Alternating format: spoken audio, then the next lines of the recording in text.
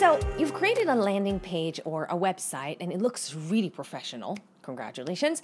Now you want to take it to the next level and add your own custom domain so it's easy for users to find it.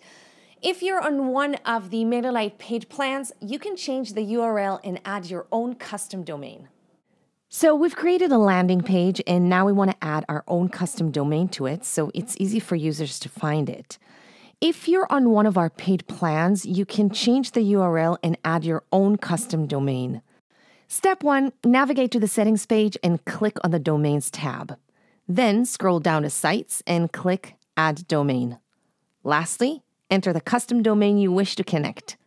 Remember that if your root domain is already in use, you'll need to type a subdomain when entering the URL so it doesn't override the existing content of your website. Now, let's quickly go over domain requirements.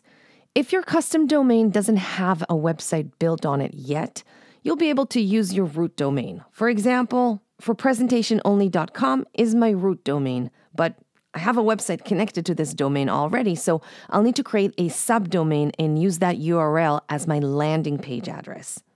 Now, to create a subdomain, you will need to first log into your domain provider, go to your cPanel, and create it there. And if you don't know how to do that, I suggest contacting your domain provider and asking them to help you figure it out. Now, after we've added the domain here, we will need to link it to the MailerLite server. Copy the name and value fields. Now you'll need to create an A record and add these values to the DNS record on your domain provider account.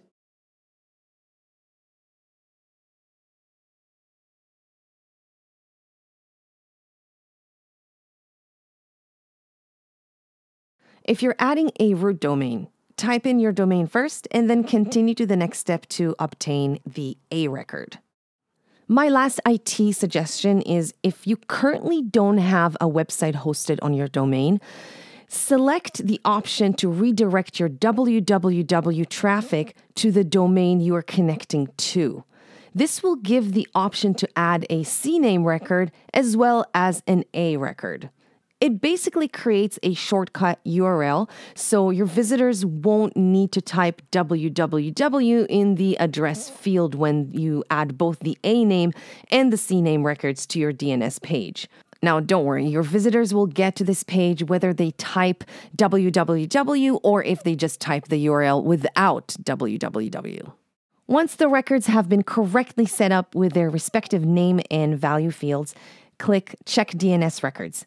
It may take up to 24 hours for your DNS settings to become active worldwide, and it depends on your domain provider.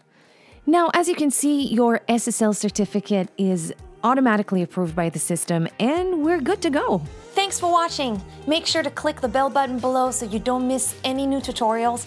You can also find us on Facebook, Instagram, Twitter, and subscribe to our newsletter. The link is in the description section below. Have an awesome day or night, and I'll see you in the next video.